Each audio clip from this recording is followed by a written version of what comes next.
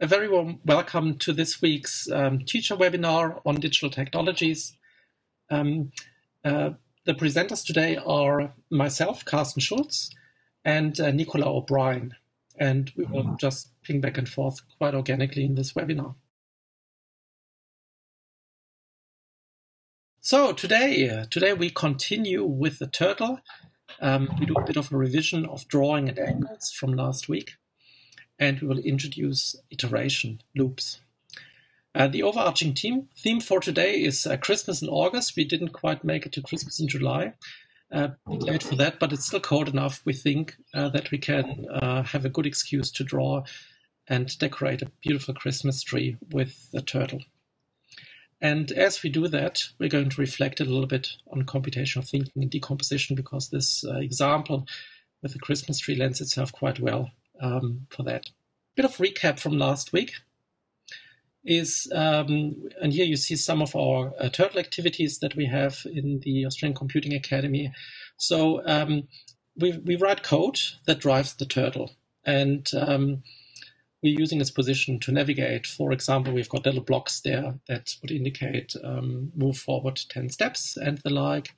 We draw lines, we draw shapes, and we can turn the turtle, we can fill the shapes, we can change the thickness of the lines, and so on and so forth. So all that in combination lends itself quite well to drawing beautiful things.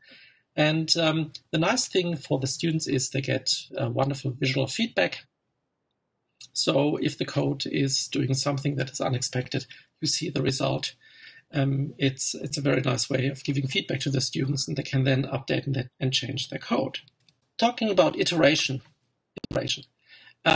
From the Australian curriculum perspective, and that is code here taken from our unpacking section from the curriculum authors, iteration involves the repeatedly running of a block of code until a condition is met.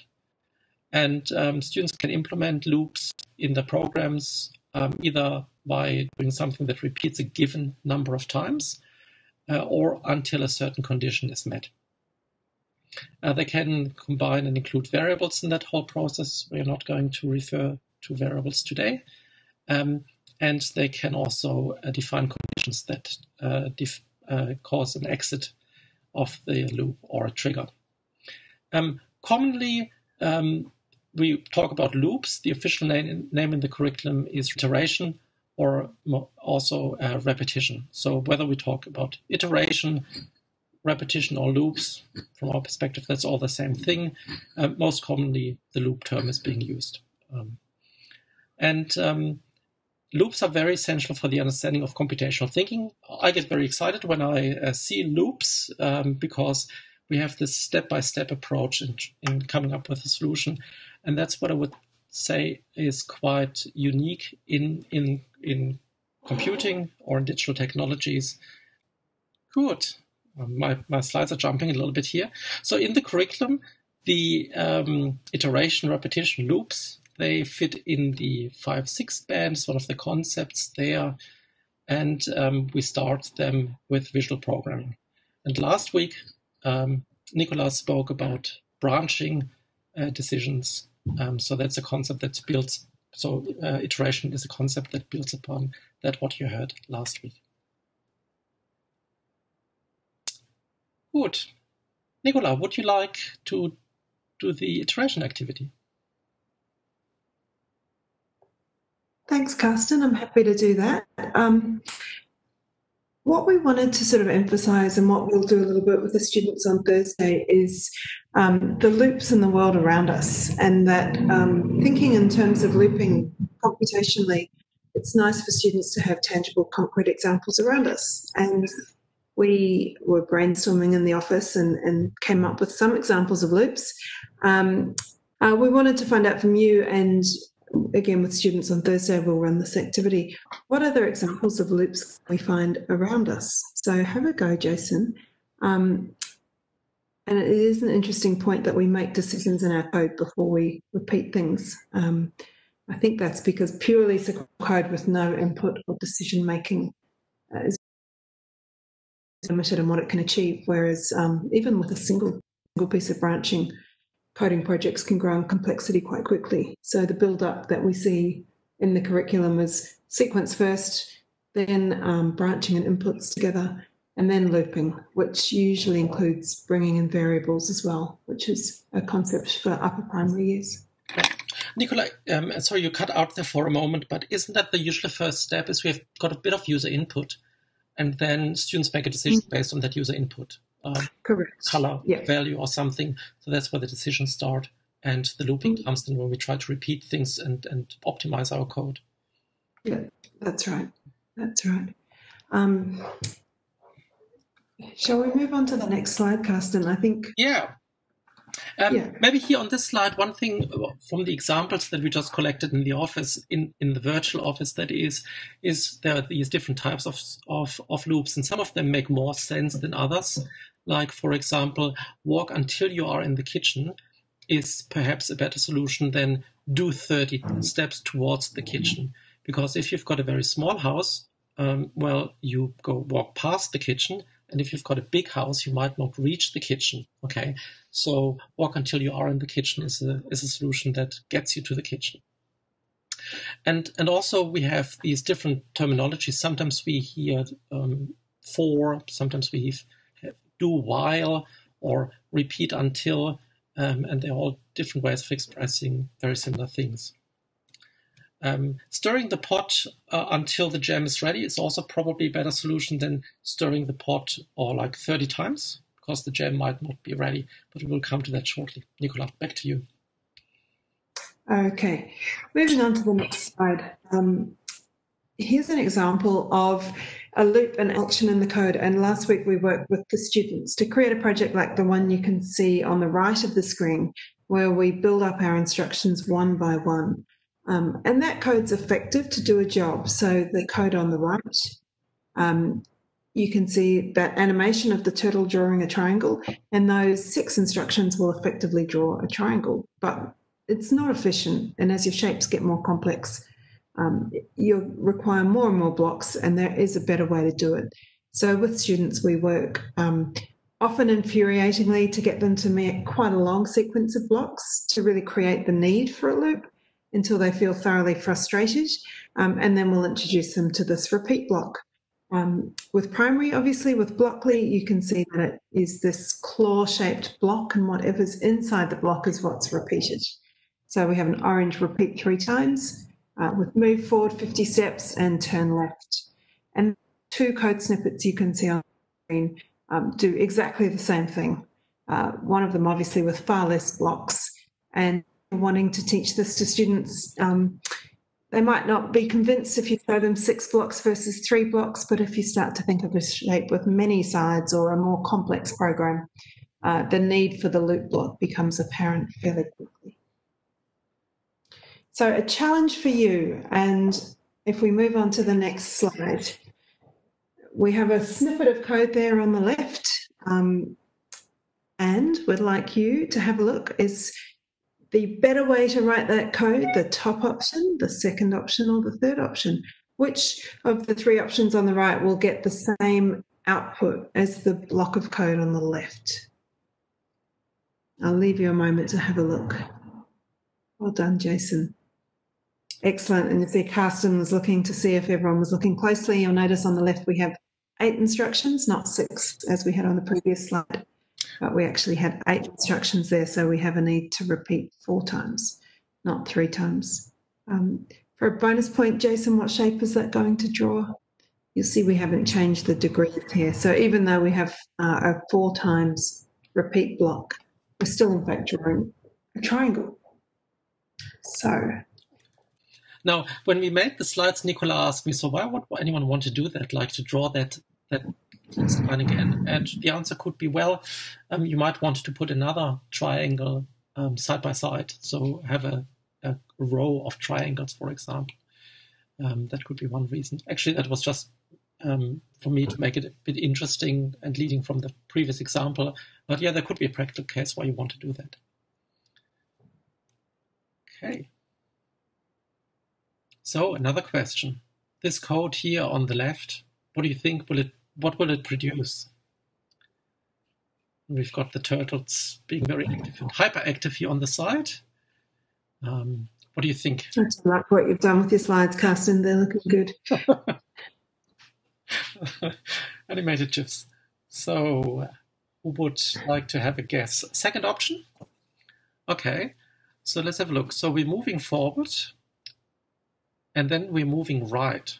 Okay, so the difference between the first and the second option, that in the first option, the turtle is moving forward and then left. And in the second, it's moving forward and then right. So it says turn right. And then how often does it do that? 1, 2, 3, 4. So we should expect a square. And that's what the second option does. There's one line missing in the third option, and that's why it's not valid. So well done. It's the second option.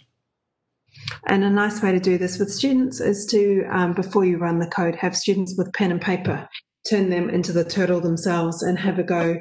You can either put the blocks up one by one or put them up together and ask the students to take on that role of the turtle and experiment and see if what they produce with pen and paper is the same as the output when you run the code.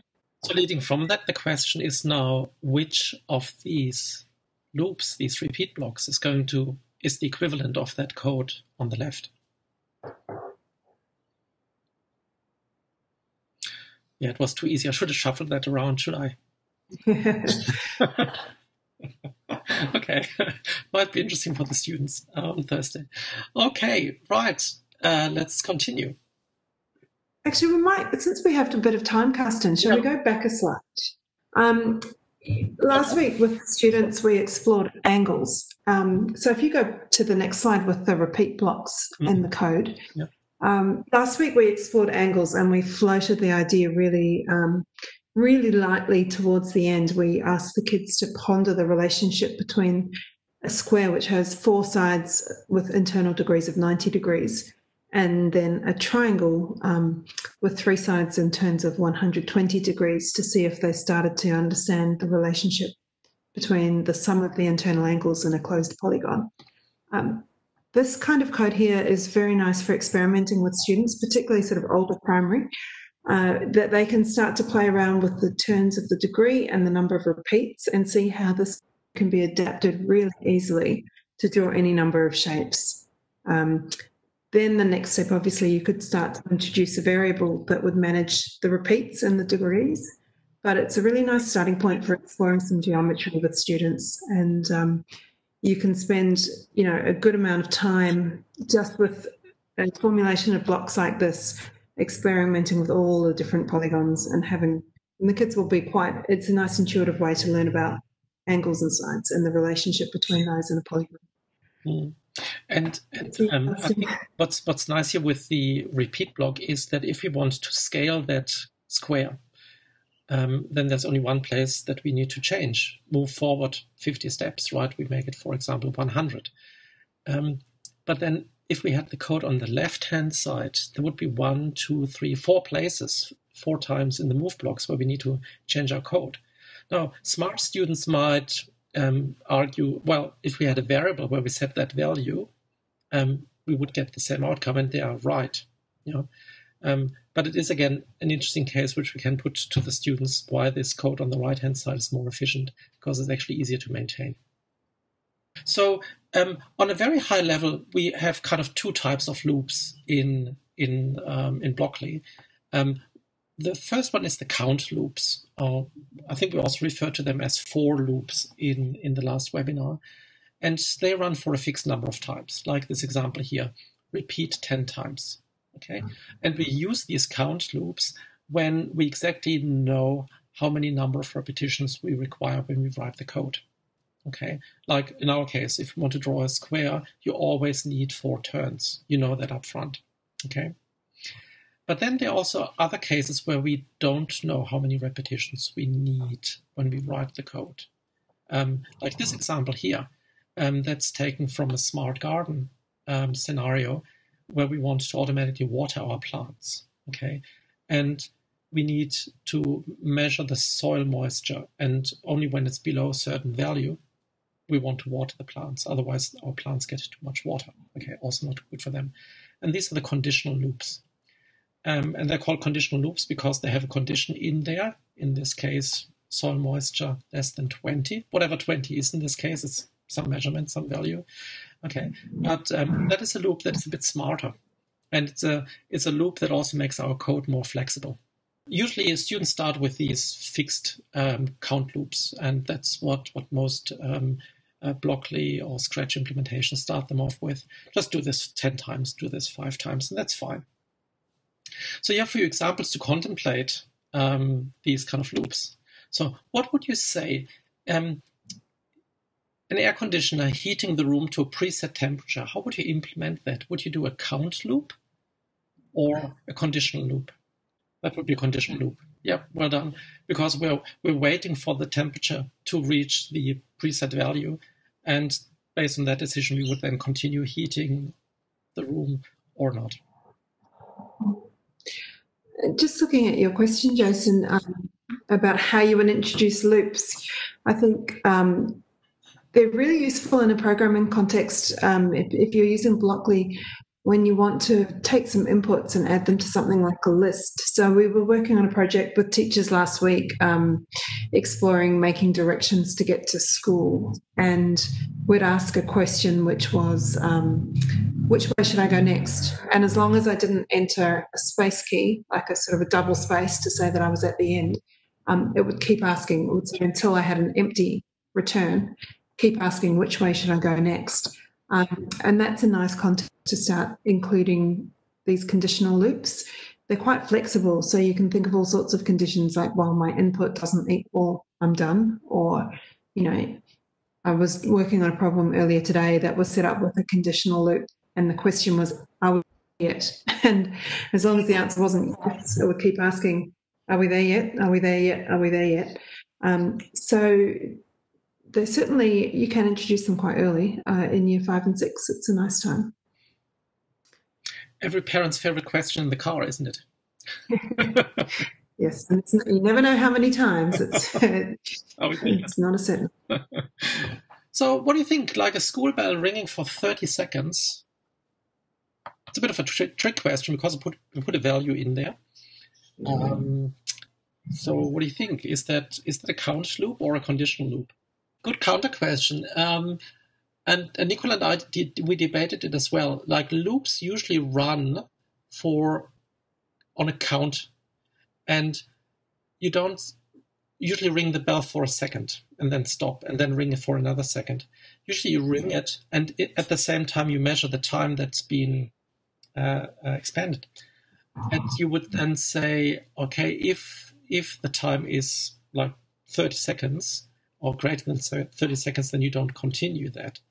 So we were actually thinking it's more a conditional loop than a count loop. But if you implemented your bell in a certain way, that it perhaps rings for a fixed period, like 1 second, then you could, if you have a bit of a delay in there, you could also do it as a count loop. Mm. So it's not such a clear scenario.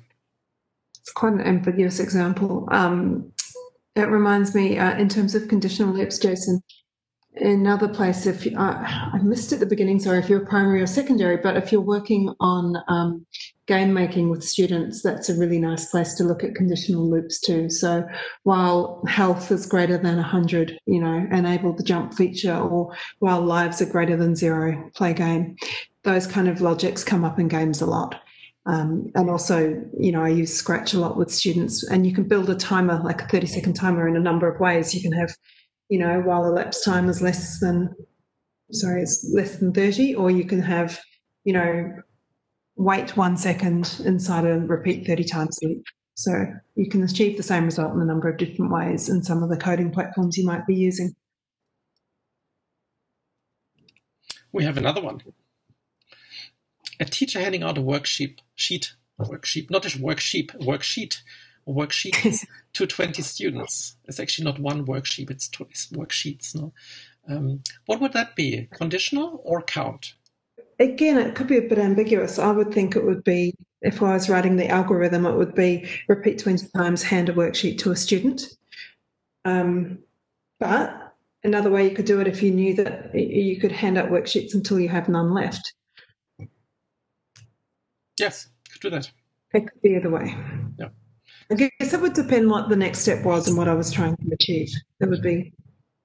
maybe some more context around it. So as Jason wrote, it could be conditional because when the student receives the worksheet, you would have to move on to the next student. So yeah, that's a good way of looking at it. I thought initially it's a count loop because it's 20 students. I can count that. I'll walk to the different students. That's another possibility. So it depends how we look at that, isn't it? So the good news is that the count loops and the conditional loops are not living in separate worlds. We can use conditional loops in order to implement count loops. And here we have given an example. So in the block on the left, it's the classical count loop. We repeat something 10 times. And on the right, we can do the same thing with a repeat loop. We define a counter. We set it to 0. And then we repeat while the counter is less than 10. Then we do something. In this case, we just print the counter. And after that, don't forget, never forget to increase the counter by at least 1 in this case. Could be less than that, but it should be 1. Because if you don't add that increase counter, you get something very famous. And Apple headquarters is there. At least it was until they moved, I believe. And that's the famous infinite loop. Okay, a loop that doesn't stop. And you can do that very easily and very carelessly with the repeat while block. So most coding environments, they will start students with the count loops, and I think there's a good purpose. I think, Jason, coming back to your earlier question, you can move to these condition loops very quickly. Your students will probably say, why? Okay, why should I define a counter variable, and why should I define that condition, and then why should I increase it? Because that's what actually most programmers do. I think the repeat while loop is, or do while, or so any conditional loops are can be deflective, which means sometimes they're never called, because if the condition is not met at the beginning, then the loop will not run, and sometimes we want that in code. So we think that students should be introduced to conditional loops once they've mastered the count loops. I think the count loops are just conceptually much easier to get the students started and introduced to the whole concept that something in the code is repeating.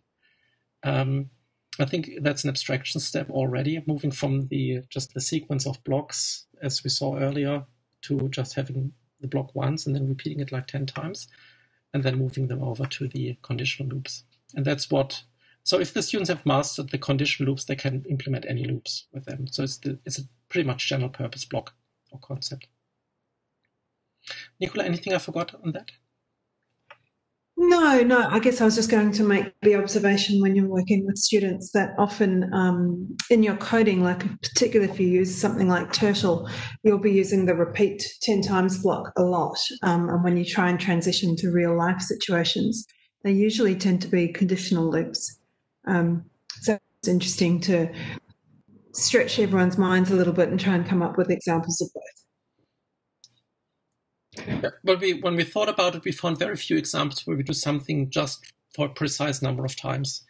Usually it is based on some kind of condition, and we do this until we stop. Most cooking is based on that.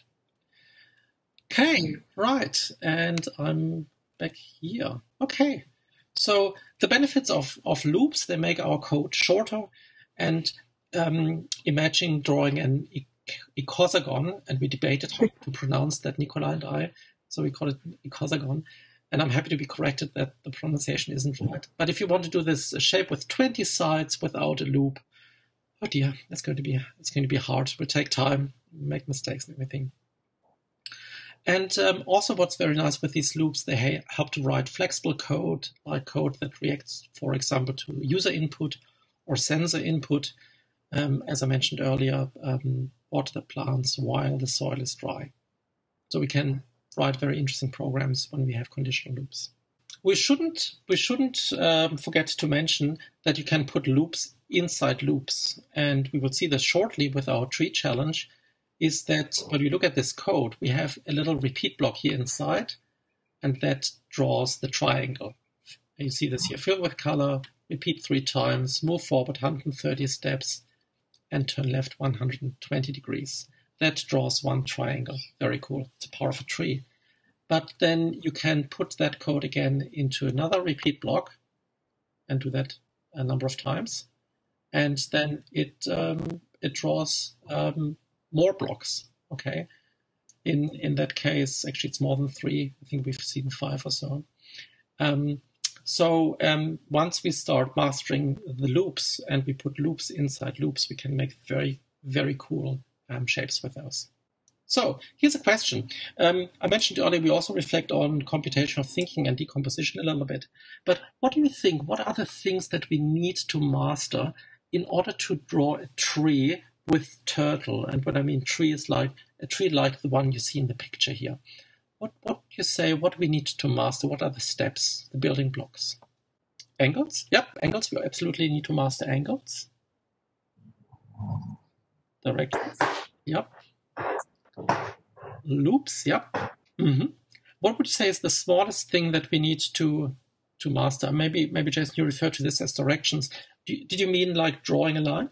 Yes. So we need to be able to draw a line. We need to be able to turn the turtle and draw another line, and then turn the turtle again to draw another line. And this way we've done a triangle.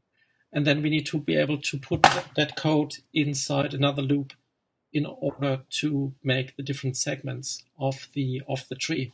And later we add a little bit of decoration to it, like the baubles or the star at the top.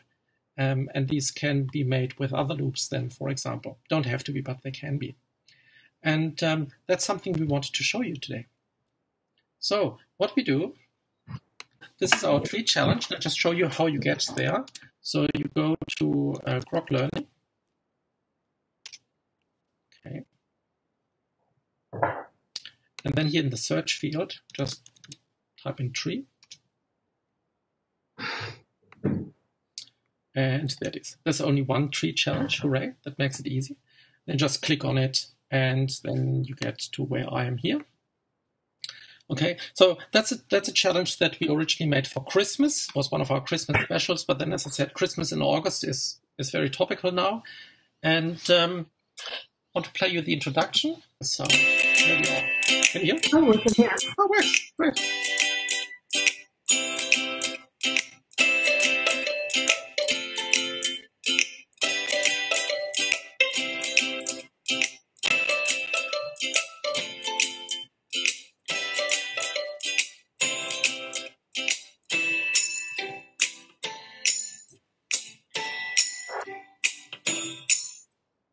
Okay, right. And what you could see here, for those of you with the experienced loop eye, is that we have loops inside loops inside loops in the extreme if we want to draw multiple trees.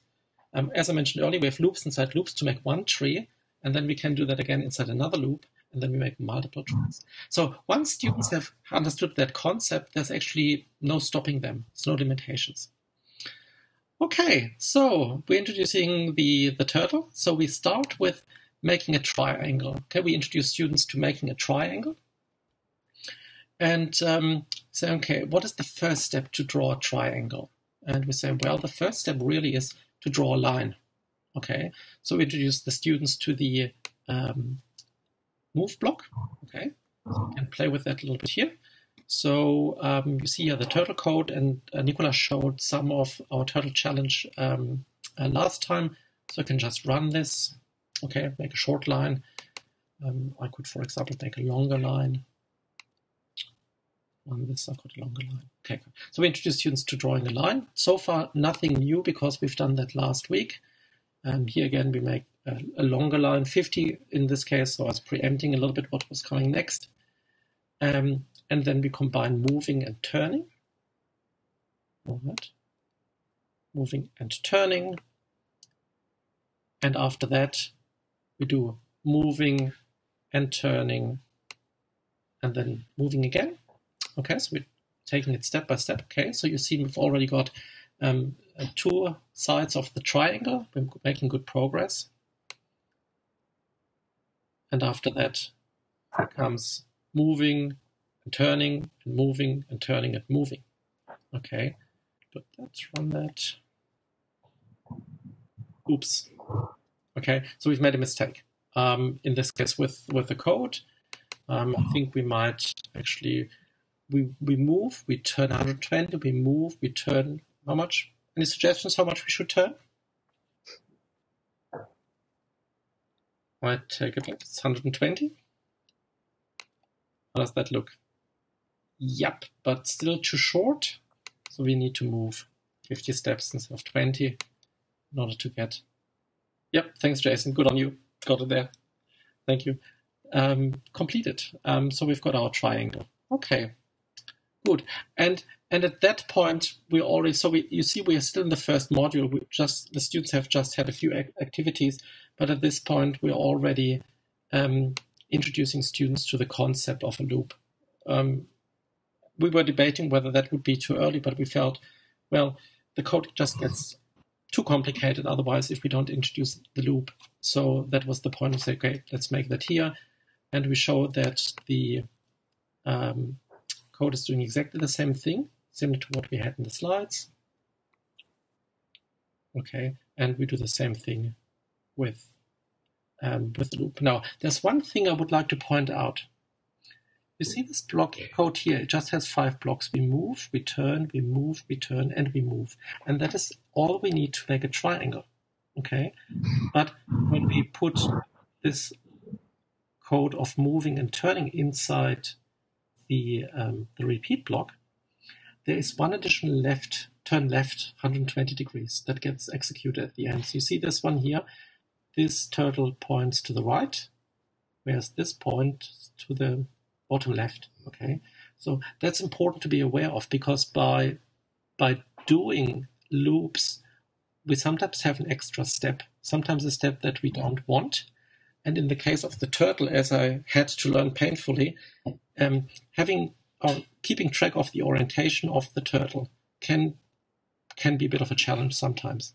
So because if you now take the next step from here and do something else, your turtle might point into the wrong direction, and you need to turn it back with an additional block sometimes. So just wanted to make you aware of that. Okay, so we then do the repeat block to make our life easier. So what have we got here? Let me just reset the code. No, not doing that. Okay. So write a program to draw a triangle. Use the repeat block to make life easier. Okay, so we want the triangle to be 50 steps long. Got that. And I've got here 4, because I think that's what I did yesterday when I set up the slides. Okay. Now if I want a bigger triangle, very nice, I can just make it like this. Okay. Okay, then very important, students love color. So we are introducing them to the fill block, and that then yields us a green triangle, which is here. And interestingly, the turtle also turns green. Well, it should be, it's a turtle, isn't it? Okay, and then the students do that and so on and so forth. So let me just walk you through a little bit, because we're almost at the end of this webinar, so in the first module, we get students to master to draw a triangle, initially just step by step with move and turn blocks, and then through a loop. So at the end of the first module, the students can draw a triangle and fill it with color. Okay, first success, wonderful. And in the second module, we then make preparations, because the triangle needs to be turned a little bit. It's not yet in the right orientation. So we turn the triangle and then we grow it. And then we learn how to move the turtle. So sometimes a bit fiddly, as I mentioned earlier, the turtle ends up in places where we don't want it to be. In order to draw the next step, we need to move it a little bit. Okay, and then we do the same thing. And that's the nice thing here about our computational thinking. So first we have mastered to do 1 triangle, now we do 2 triangle. So again, we are repeating ourselves. And the students will then hopefully say, oh, I've seen that pattern before. Okay, so we say, how can we make that easier? Okay, say, oh, right, we can put that into another loop. Okay, and this way we can draw 3 elements of our little tree. Okay, and we're also showing here the Python code down here, by the way, in case the students are interested. And then we say, okay, if we can do 3, there's no stopping. How about we do 5? Okay, so what the point we want to make here is with very little additional effort, really just changing this 3 to 5 that code runs, is we're getting a wonderful new outcome. And I can do 10 if I like. And I do not need to add any additional block. I just need to change that number. Okay, I might run out of the canvas, but I've got 10 segments to my tree. Okay, and that's kind of the key message we want to leave the students with. Okay, once you've mastered the loops, you can do all these amazing things. You can put loops into loops. And if you now go back and perhaps do with the students an activity, okay, if we didn't have the loops, what are the individual blocks that we would have had to put down here manually? I think the students will very, very quickly see the benefits of having the loops. All right, just a bit of we then shape the tree so that it becomes a bit slimmer at the top and wider at the bottom. And then we draw the stem, and we learn pen up and down, because at some point we start cutting through our tree, which we don't want. And then at the end, we decorate our tree. And then we add beautiful things like big and small baubles. We have baubles with user input. Okay, so adding all these wonderful things. We've got a little bit of an if block. So this tree activity kind of brings everything together from these 2 webinars. Last time when we heard about the angles, the decisions, moving, turning, and here now with the loops.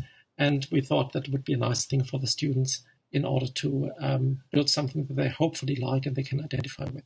So that's an activity you can do with your students over a period of several weeks, and students can work self-directed at their own pace. The decorating part is all done through code as well? Yep, all done through code as well, Jason, yes. How do you make a circle with the turtle, Karsten? Let me demonstrate. Draw a circle here. Drawing a circle. Voila. Oops. Let's go back. Okay.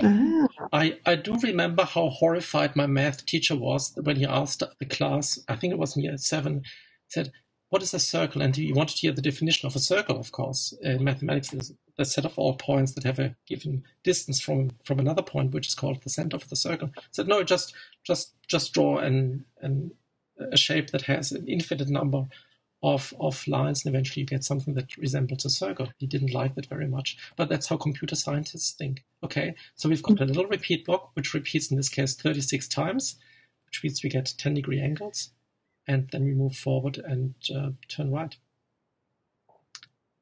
I like it. I think this is another thing that's quite fun to explore with kids and have them keep trying different combinations of turns and see at what point their eyes start to think it's a circle. It's fun. And I think they, if we draw this one, they wouldn't be able to tell that it's actually being done this way. Okay, it looks like a perfect circle to me. And we can play with that. So for example, if I do only, let's say, 18 steps, but let's not change the degrees. That would be funny. We should get half a circle, right? And if we do it 20 degrees, then of course we get the full circle. And at some point we will see the edges, especially if I make it bigger. So let's say I make it 10 steps forward. Tap, tap, tap, tap, tap. Okay, here we see now how the computer works, how it's actually an approximation of a circle only. But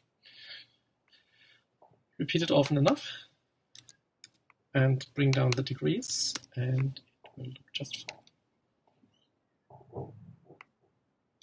Ta-da. Okay, yeah, all done by code, Jason. Yeah. So just wanted to leave you with how you sign up your students, if you haven't done that already. Nicola, is that something you would like to take to cover? I think we've covered this in previous weeks, but okay. Certainly once you have an account on Grok Learning, you can click on the teacher dashboard, and that's the place you can go to import your students, and depending on what type of school you're at and whether you've migrated to the new email system, the single sign-on can work for you to get your students signed up. But Jason, you can always drop us an email, help@aca.edu.au, if you have specific questions to get students signed up. More information about unpacking the curriculum you find on our aca.edu.au/curriculum or unpacking website. And there you will find also all the information about loops from this webinar. And then visit our resource page where you can try out all these wonderful activities. And down here is actually a little filter. You can choose Python, Blockly, Turtle, Microbit, and so on, and all sorts of combinations of these keys. And that concludes our webinar for today. Thank you.